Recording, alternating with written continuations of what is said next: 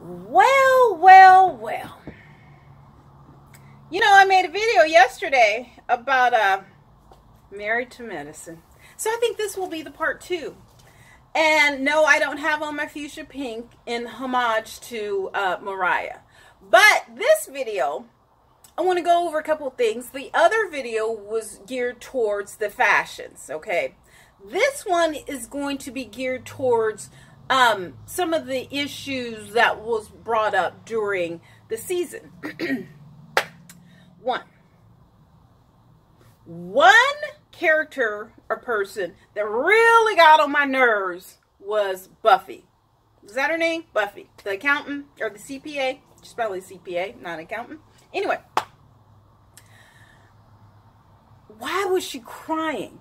The way, it's not why was she crying, because we'll go into that regarding Dr. Jackie, but the way she was crying,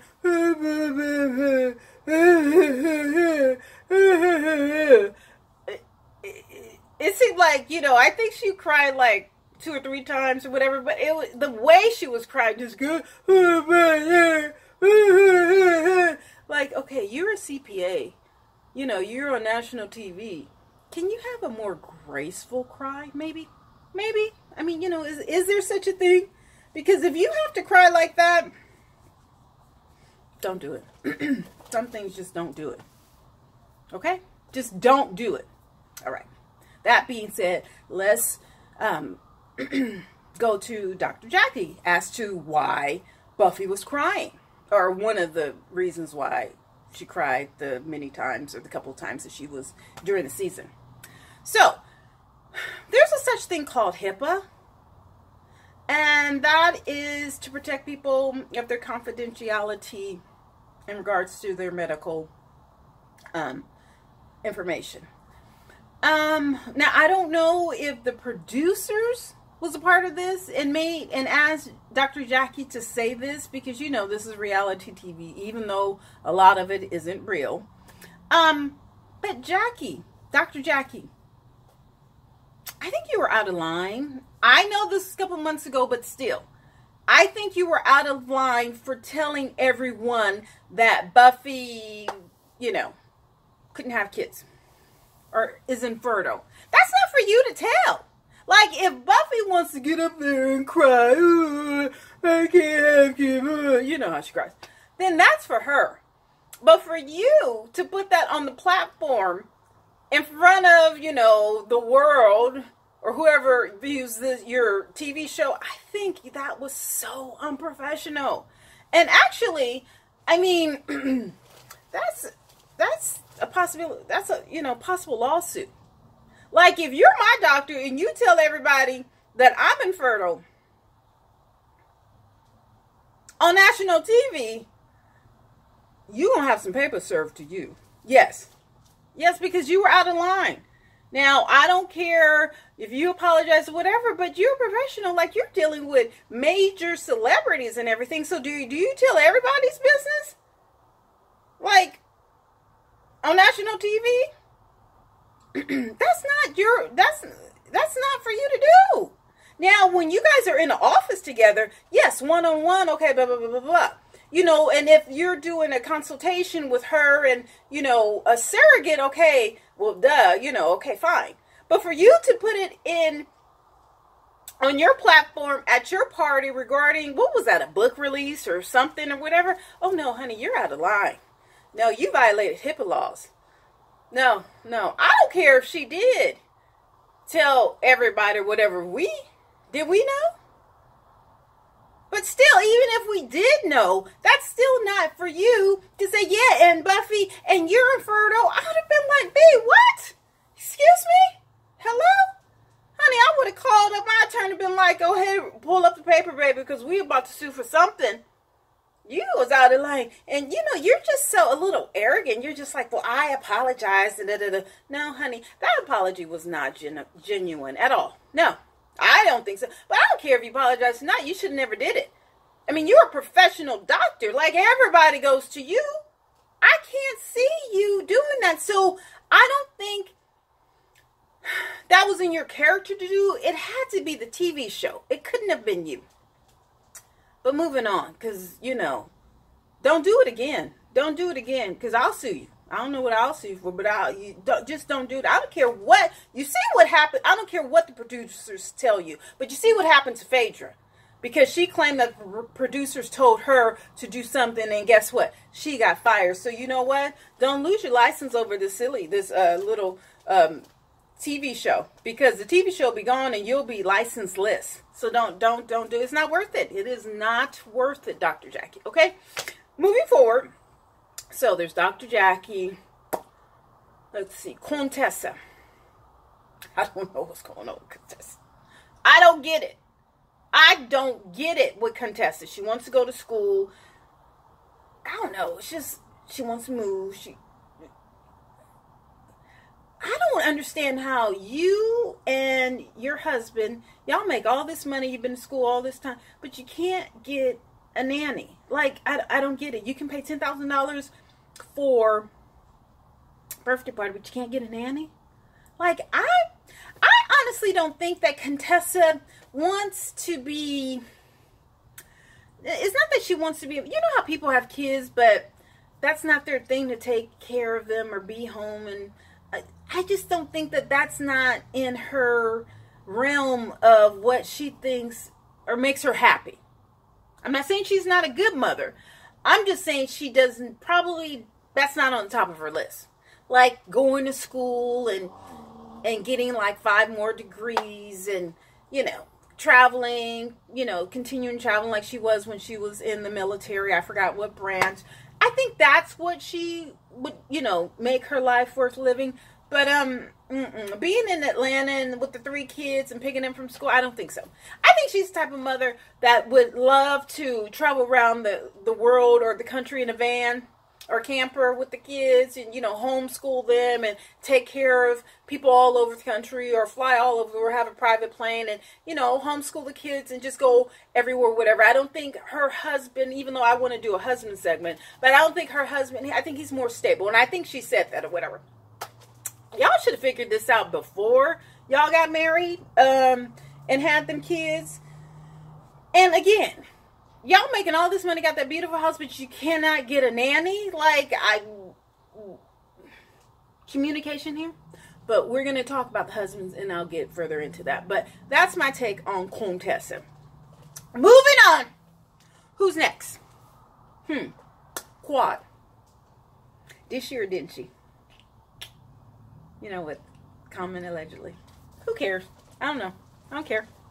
I just want to know if she did was good or not. You know? No, I'm not really interested in comment. I'm not interested in what. No, I don't even care. Okay, you and the comment allegedly may have sort of kind of, you guys met and whatever else. Okay, I mean, you know, if that's going to excite this storyline, blah, blah, blah. I don't really care. The fact that she got her divorce. Well, you saw it, but regarding the reunion, and, you know, they got closure, and, you know, that really touched me and whatever. Well, I'm glad you guys got the papers. You know, hopefully you guys can move on. Quad, you know, Quad's gonna, I'm not worried about Quad. There is 1 billion people in the world. Quad is not one that I'm worried about. No, Quad will handle it, regardless of whatever. Men, kids, jobs, hair, health, whatever. Quad, no. If anything, Quad is not a punk in any instance anywhere. Now, let's segue that to Quad and Mariah. Hi, Mariah. Hi. Hi, sweetie. Hi, sweetie. Hi, sweetie. Anyway, Mariah and the coke, allegedly. This is what I'm going to tell you. How should I say? I dated a doctor once. Met him in Bible study. He used to always have a cup. That cup was full of liquor. Oh, yes. Liquor. He was an alcoholic drunk. I was like, oh my goodness. How do you go to Bible study with a cup full of liquor? That being said,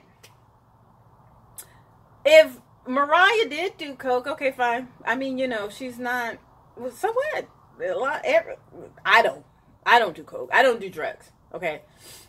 I don't do any drugs. My system is totally clean. Like, I just had a procedure and they put fentanyl on me, and I tried to tell them, look, don't put a lot of drugs in me because I am pure when it comes to drug. I'm like totally drug free. And if you put that in, you know, I get even more. Ooh, I don't need any type of drug. So that being said, a lot of people do coke.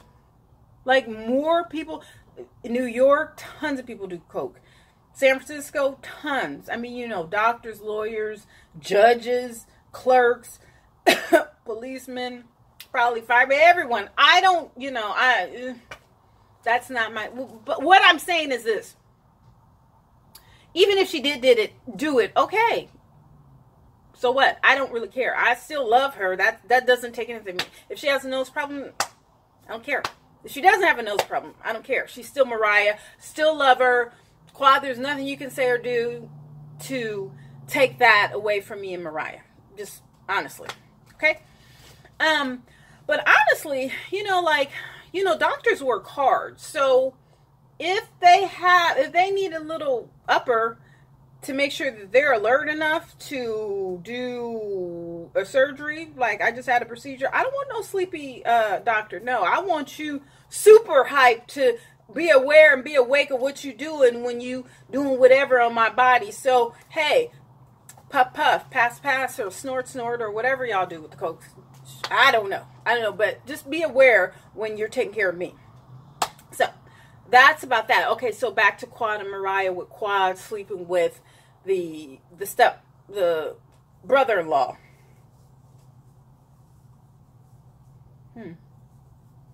I mean, I wasn't there. And, I mean, you're single up until you're married. So, was he married? No, I don't think he was married. So, moving on. You're single up until you're married. If she did fool around with him, he was single. They may have been engaged, but you're single until you get married. Does that make sense? You're single up until the day you get married. That's why they have bachelor parties and the bachelorette parties. Sorry if I'm mispronouncing that. Because it's to celebrate your last night of being single. And then the next day you get married.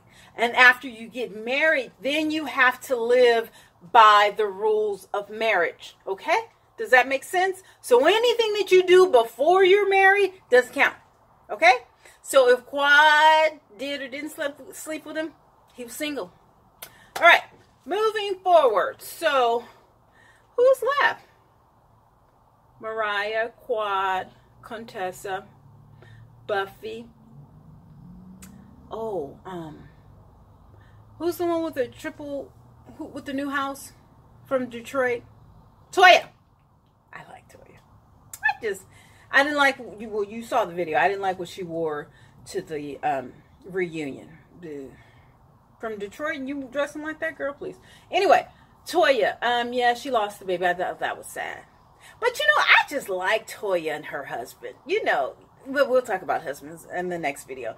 I like Toya. I like the boys. I like their life. I like that you go through struggles and you conquer it and you move on and you keep going and you stay strong and you don't crack or whatever. Again, Quad is one person that I don't worry about. Sorry, I did a makeup video. Sorry. Quad is one person that I don't think she'll ever crack. Toya is another one. She's Detroit strong. Although I'm not from Detroit, I love me some Detroit. I've been there and I want to move there eventually. But I love Detroit. So maybe that's why I have this, you know, uncanny love for Toya. She does not beat Mariah. Please understand. But I do. I love Toya. I just do. I love her spirit. So that's about it regarding Toya. She has abortion. She has that. Okay, the house. So she had the housewarming and no one could enter her house. Well, I don't blame her. Honey, I do not blame her. Nobody. I don't care if I have furniture or not. If I give you that extravagant backyard feel, take it, baby. You don't need to be in my house. All them, I got a $2 million house and y'all gonna mess it up. Oh no, no, no, no, no.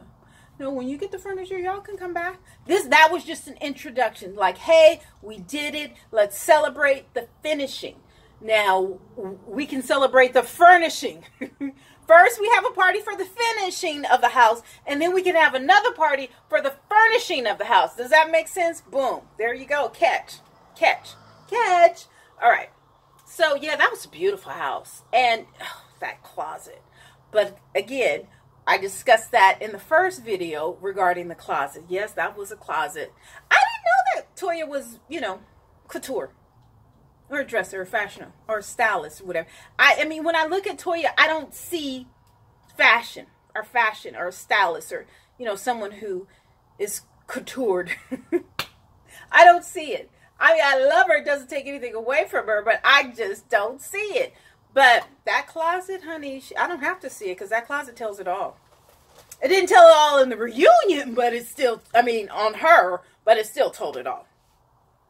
So, who do we have left? Heavenly. Heavenly.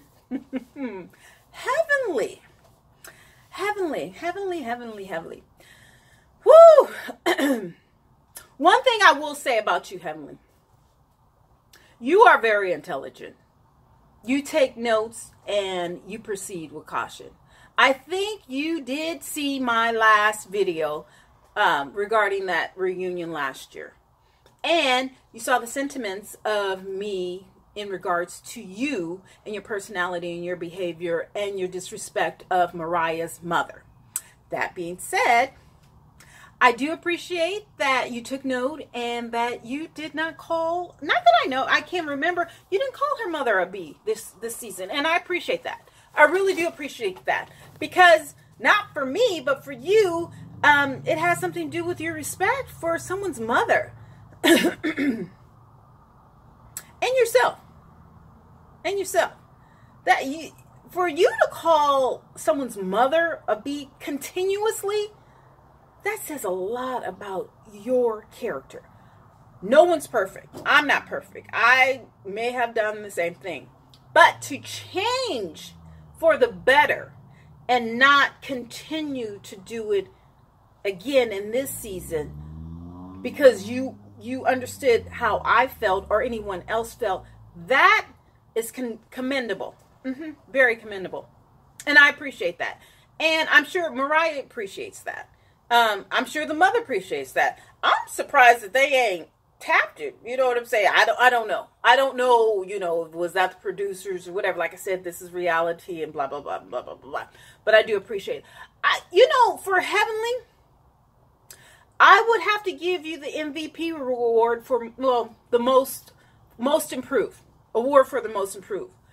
Like I said in the other video, for the reunion, your hair, your makeup, your dress, your mouth is still, but it's not as ratchet and raggedy and ghetto, as it has been. Even though you talk a lot, but it makes for good TV. Like, I can't imagine Married to Medicine without Heavenly. I don't even know if I want to say who or some of the people that I could imagine it without, but no. Heavenly, you're like one of the main characters of the show. You scooted in because you didn't start on the first season, but I can't see the show without you. With the mouth, and your house or whatever. But like, again, you need to redo your closet because that old granny sofa, it's stale. We're in 2020, and if you got all that money, you can buy this and you can buy that, and you got twice as much as Toya, and she got a hustle and still and da-da-da-da. Well, if you have it, can you put some improvements on your house? Because I know you got it. I know you got the money. If anybody has them, because you're a hustler and you're an entrepreneur and you go for yours, and I like that about you. I really do like that about you, Heavenly. No, you're a hustler. You're going for it. If it's out there, you gonna get it. However, you will figure it out. You will research, read, or whatever. And I really do like that about you. I really do. You're not laid back. You're not going to let it come to you. You're going to go and get it. And I like that. You're a hustler. Now, I don't particularly care, for your mouth or whatever. No, people don't care about my mouth. Could care for my mouth. And, oh well, I'm not going to change my stripes if I'm not wrong. You see what I'm saying? And I'm not asking you particularly to change all your stripes. Just the one, that last stripe where, around your mouth and your butt, where you talk about someone's mother. Or, you don't talk about someone's mother, you don't talk about someone's kid. On national TV or whatever. I mean, whatever. But, again, I blame Mariah because you only got one time to talk about my mother. In front of my face. You got one time. And, I'm not saying that I'm going to do anything, but I would shut it down. You would never speak to me. You would have nothing ever to do with me again. Like, ever. Ever, ever, never. Okay, so, congratulations, Heavenly. You are the most improved. I really like what you didn't do in regards to saying anything about or calling Mariah's mother a B. Okay? Now, moving along, Simone. I don't know why I do that. Maybe because I like her. Yeah. But I like Simone. I like her spirit. I love her family. I'm not going to talk about her husband because that's on the next video. I like that. I like her mouth. Now, Simone, unlike Heavenly, has a mouth, but she doesn't call people's mothers, B's or whatever. She doesn't talk. If she does talk about people's mothers, which, whatever, but she doesn't call them a B. That's so so disrespectful. I don't know where Heavenly gets that. Like, you can't blame that on Florida. You're too prominent in your community to lash out on someone's mother and call them a B. Like, I just don't. That's real gutter. That's Project Gutter, crackhead, Skid Row, homeless. No, I don't even think homeless people don't even do that. That's crack. You must be. Anyway, let me know. So Simone does have a mouth, whatever, but, I don't. Oh, okay. So Simone was mad at Heavenly because of something she said. Oh, she was mad at Heavenly for what she said about her hubby. So I'm not going to talk about husbands on this one, but I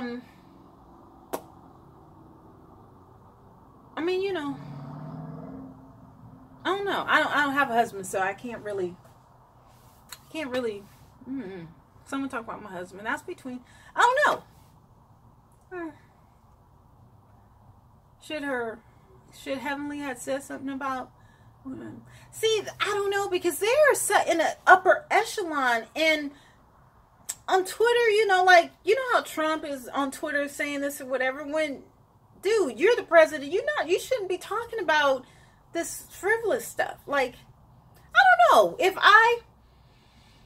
I'm trying to think, if I was a doctor in that profession, would I be on Twitter talking about somebody's husband? Okay, yeah, I probably would.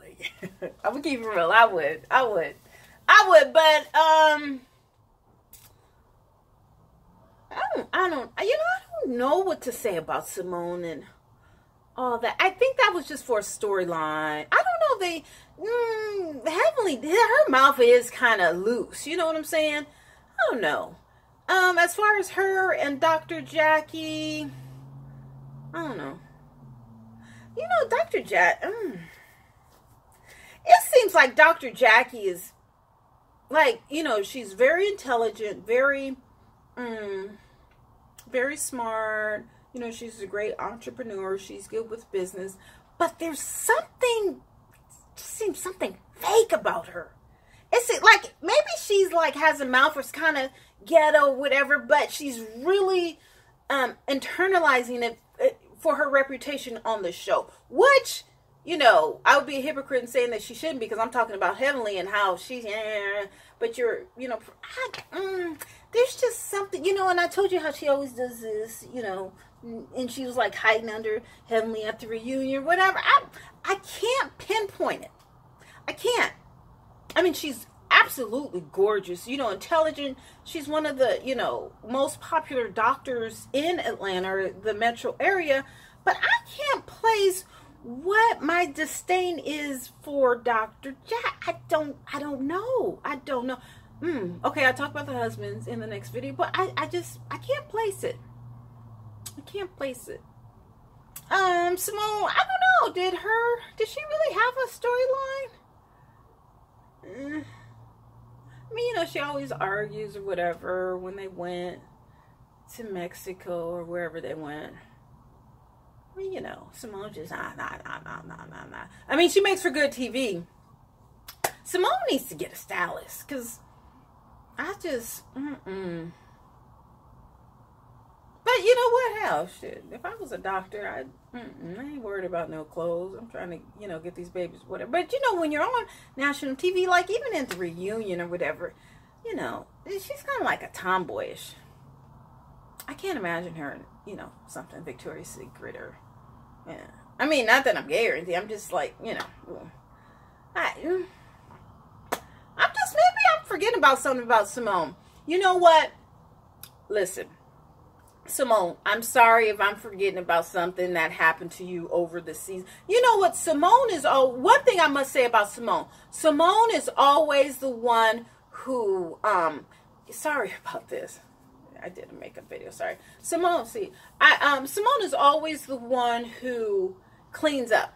Like if there's a argument or whatever, she is the one that tends to mend things or says what's supposed to be. I'm not really formulating that, my thought. Give me into that next video when I discuss the husbands or whatever, and then I'll come back. I'll start with you, Simone, and you know, I'll go over, you know, your character, what I think, my commentary on you, and you know, what you added to this season or what you took away, or who were you, you know, what I thought of you. Okay, I'm sorry, I almost forgot about Simone, and I like Simone.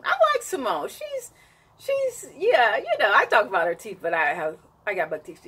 So I don't know, but I'll get back to you guys. Okay, so look, the sun's about to go down. I have to go to this meeting for housing rights or whatever, because it's so expensive out here, and it's just so much homelessness or whatever. So I'm gonna do some phone banking or whatever. But look, you guys, take care. I will have that third video regarding the husbands in Married to Medicine, because I like the show. And I will see you next time. Please like, subscribe, and comment, okay? Like, subscribe, and comment. Comment, subscribe, and like, all right? Please, I appreciate it. The more likes, the more subscriptions, the more comments, the more videos. You catch? You got that? Catch. All right. Talk to you guys later. Bye. Bye. Let me hit the... Uh-oh.